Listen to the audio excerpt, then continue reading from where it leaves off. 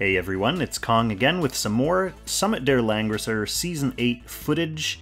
This time we've got the round of 32 match between MeowSensei, who is Free Kong's guild leader, and Moondoggy.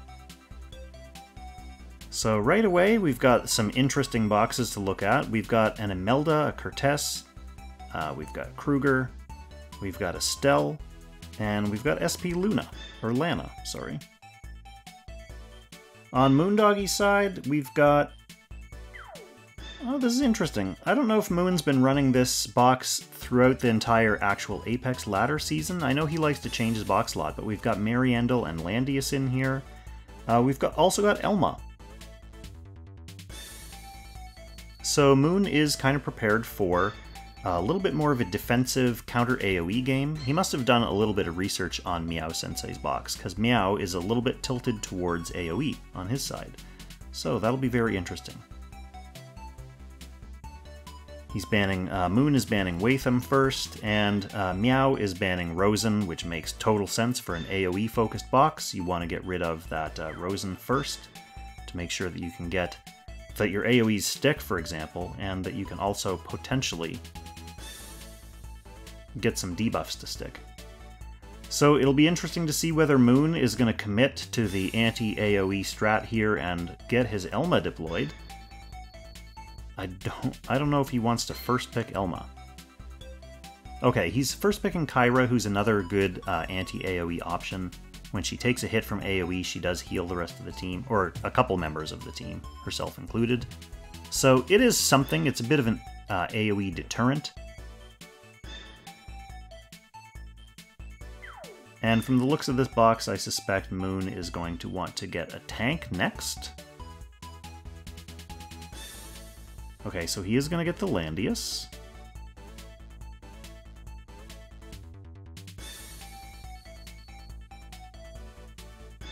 And now a real healer. Meow with that Mariendel ban. So Meow gets Christian out as his tank. He's not going to have a healer. That's fine, though.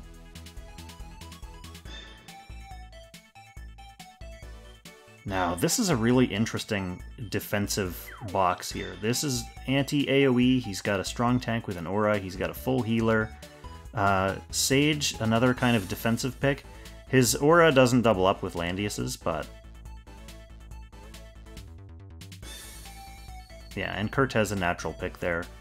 Meow at this stage doesn't need Estelle's movement boost since he's kind of committed to this tank here. Gonna hang out with Christian instead. Okay, and Moon does get Elma as well.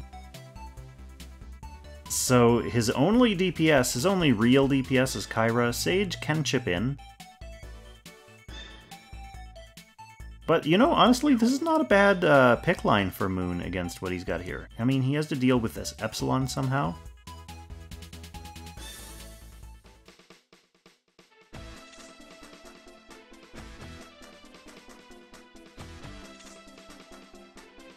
So yeah, predictably a single target Lucretia. The AoEs are going to be a pretty tough sell against basically 3 AoE healers. Let's stick with one side first. Let's not get ahead of ourselves. So normal Lewin. That Lewin can put the hurt on Landius. And Epsilon as well. And I'm pretty sure this is... okay, so he has a single target and an AoE on his Cortez as well.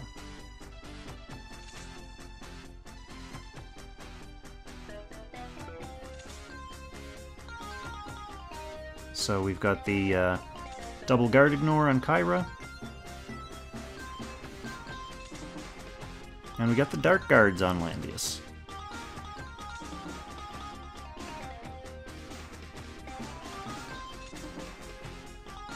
Well, I mean, Meow has a couple things that he can do here. He can basically try to wail on the Landius, or he can hope that Epsilon can assassinate that Kyra.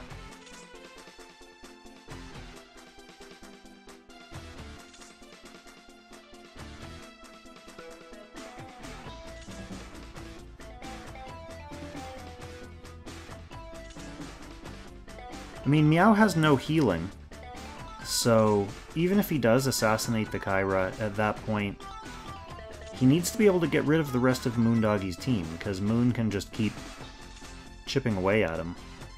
I guess Epsilon can go hide and refresh and try to pick off Moon's healers at that point. Lewin will be banging on Landius the whole time as well.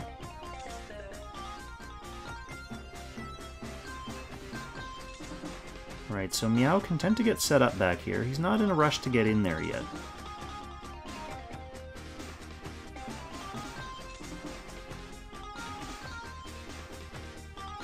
Moon pushing the Epsilon back a little bit. Okay, so we're going to see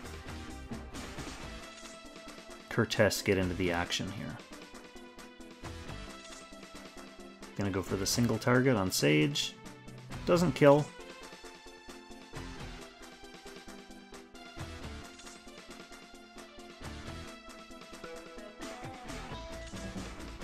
Okay, Epsilon's just coming up to hang out and get reset.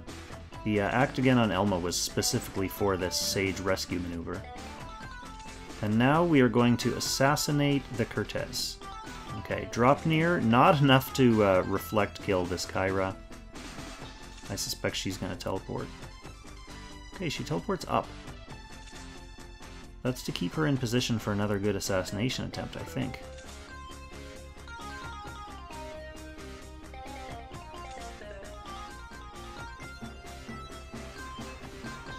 Meow still patiently setting his team up. Alright, so Kyra is charging in for the golem kill. That's pretty much Kyra's job accomplished. She's nerfed Lucretia, and she also killed Cortez, so that's putting in some good work from Kyra there. So we're getting Lewin's AoE.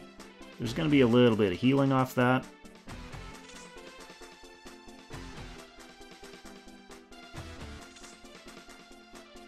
Alright, and here comes the first Epsilon attempt, and it's going to be against Liana. Does kill Liana, so that's one healer down. One of the benefits of Moondoggy's loadout here...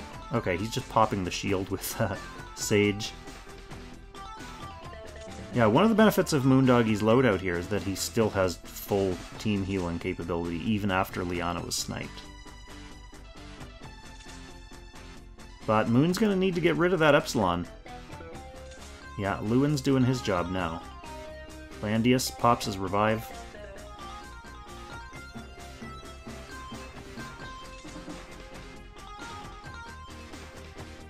Not enough to heal back up to full. Okay, and Landius goes down. Okay, Meow's stepping on the gas here now. He's got his tank in deep. He's got his DPS activated. He's already gotten through one of Moon's healers and his tank, so he basically just has to clean up at this point. Kyra has used her skills already.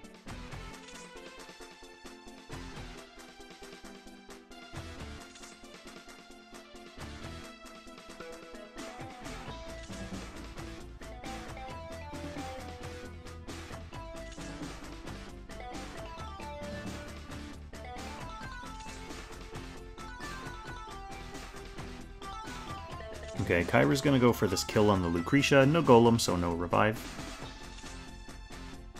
He does it from the fog, though.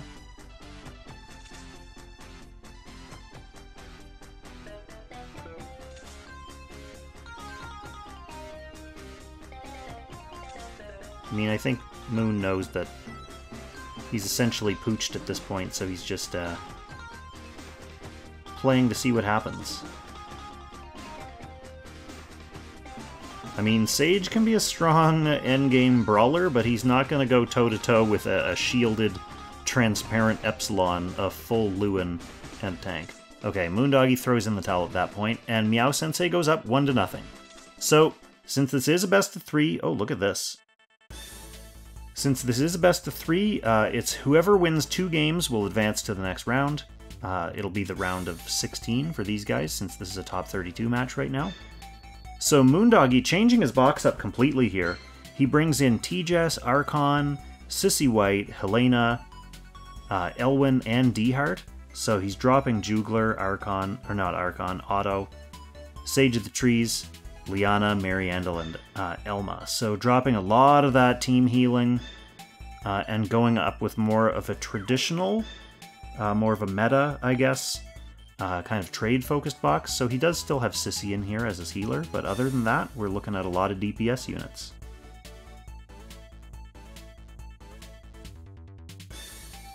MeowSensei, for his part, is dropping the Ares and getting rid of that Cortez, maybe because Cortez didn't really perform, but also because he wants to tilt his team back to single target a little bit more. So he's got a healer, and more importantly, an act again, and he's got his favorite boy, Omega, up here now for some assassination potential. So moondoggy going with first pick IBC, my favorite move. Meow smartly banning out that Kyra there, who combos really well with the first pick IBC.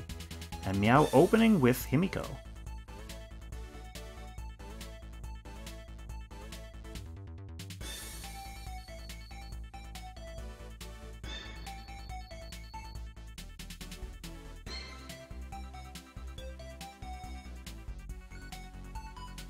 Meow gets the Estelle.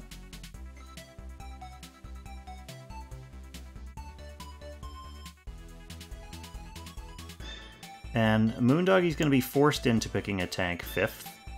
Didn't look like he was necessarily planning on picking a tank at all, but Meow's making sure he's going to have one at least. From the looks of this team, probably Christiane.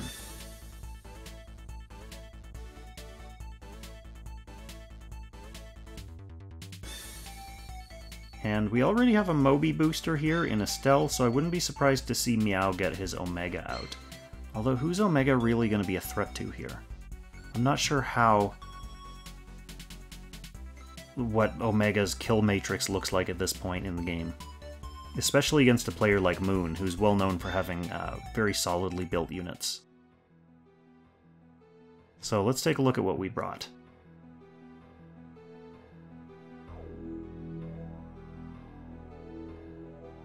We've got an AoE in Black Hole, rest single target. We got Shadow Raid with Angels there. The mass attack on the IBC, that's fine. Everything looking pretty standard here. Both players playing back. Not deploying in the front lines. Or is that the front line? You have to move up to here? Is this the back line? Doesn't matter. Doesn't matter. Okay. Yeah, everyone fairly standard here. Going for the AoE loadout on Lucretia. Kind of makes sense, given that this Christiane is potentially in play.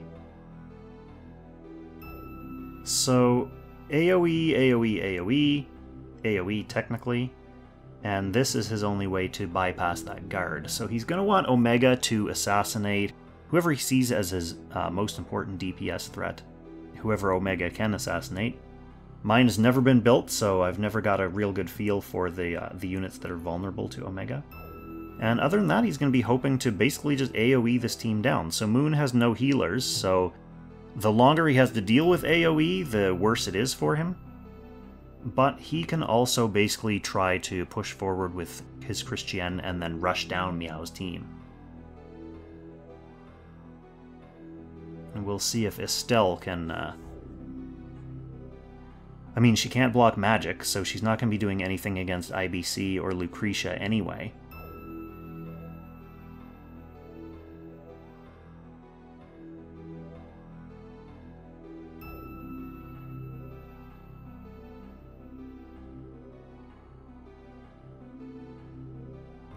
So, Game 2 underway. Both players positioning.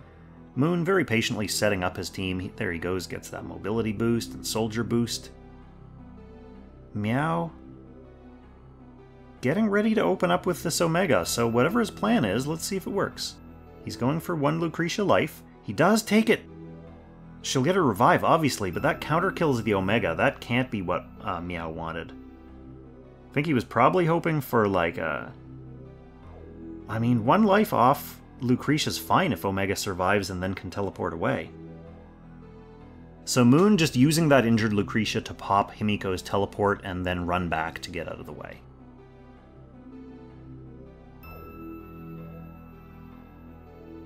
looking at a trade game, Moon is already ahead. Meow sacrificed his Omega and didn't get anything for it. I mean, he got 1 Lucretia life. Lucretia not able to put much of a dent into this Angel's Cherie, which makes sense.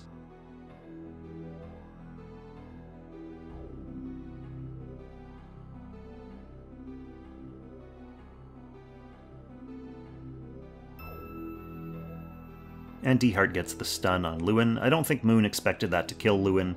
He was basically there to get the stun.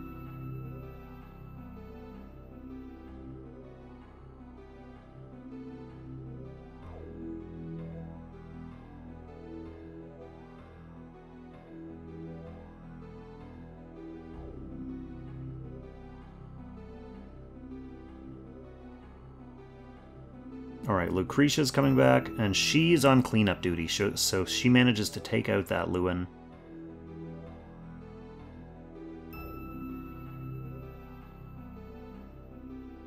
Nice big damage from Himiko there.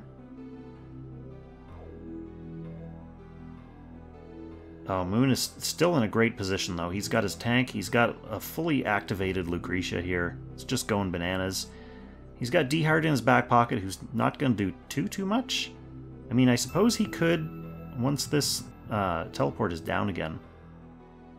Could be a threat to her.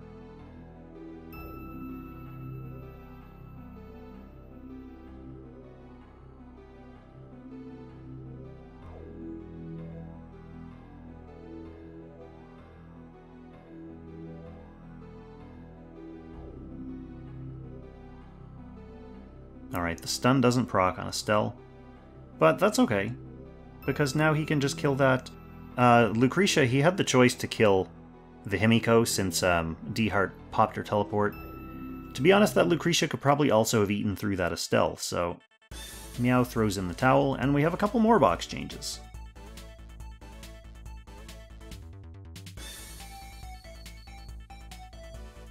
Moondoggy, who'd you bring up? It's hard to tell, because it doesn't like change who it says backup on from match to match. It's just like if they were in the backup box, it still shows backup on them. So after Omega's disappointing performance, he goes back down. Someone else comes back up, and let's see how it goes. Moon going with first pick Jugler.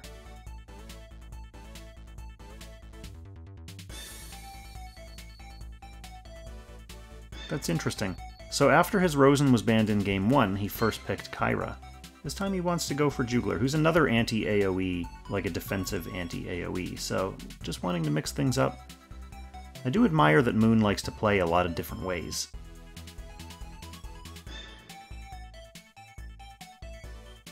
And Meow second picking his tank.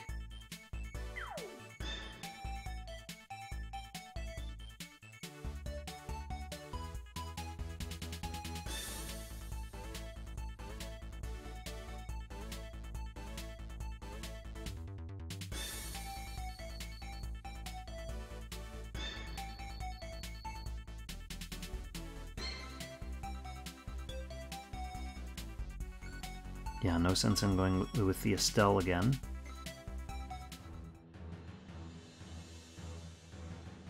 Let's take a look at what we got here. This is pretty interesting, actually.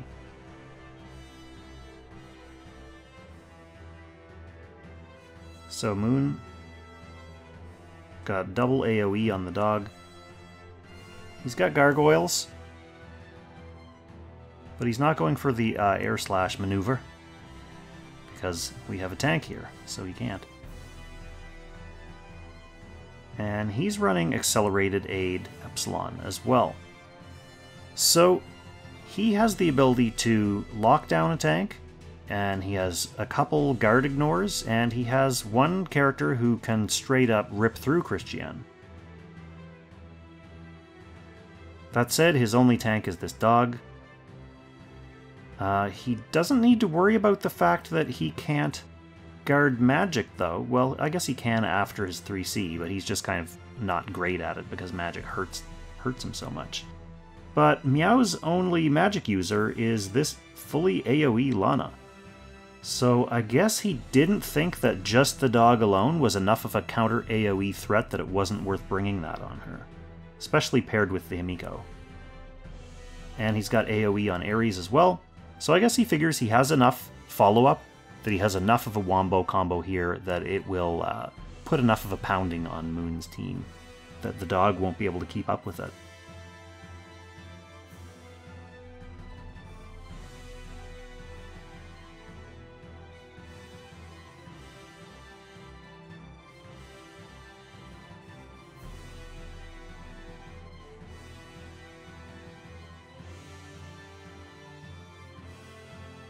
I think I see a clearer path to victory for Moon's side in this one, just because basically the rest of his entire team does have a way to deal with... I'm going to stop saying what I was saying just in case this miraculously kills that Epsilon. Yeah. Came close. He was down to 10%. As I was saying, Moon has more units here who have ways of getting around the Christian, so even if Meow were to turtle up with his tank, Moon would be able to cut through that.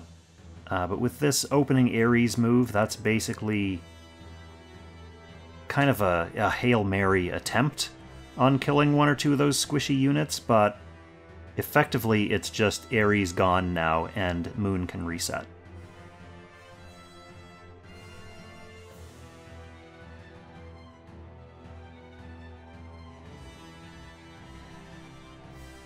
Desperate measures on Watham, partly to help with the cooldown, but partly also to make sure that he's still available as a weapon depending on what Meow wants to come in with. So he can get back into the mix, reposition. Is this Sherry running in just to kill that sword and then run back to guard, or is she gonna... Okay, yeah, she's gonna go for the stun on Moon's Sherry. Well, I mean, I guess he was going for the kill, but he's only gonna get the stun. So Watham, thanks to that Desperate Measures act again, gets a chance to take a shot at Cherie, but also not kill her. And now Himiko, with this big 3C on the rest of Moon's team. The injured Cherie is gone, it pops Epsilon's shield. Epsilon gonna be happy just to pluck this Cherie off the map, makes sense.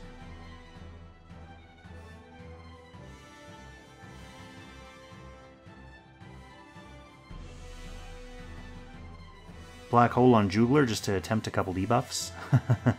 Jugler's going to use his other AoE. Oh, and he absolutely obliterates the Lana and the Himiko. That is a big, fat Jugler.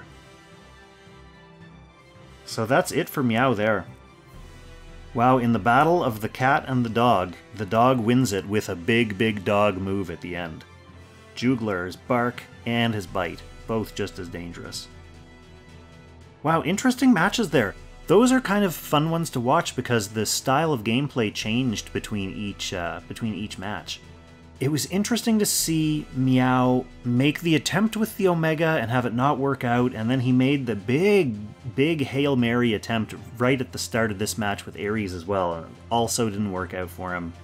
Ares is a tough one in this day and age. I mean, Moondoggy didn't really have much in the way of auras to help protect him against a really well-built Ares, but it's tough for Ares to get flat-out kills from 100% on many units these days.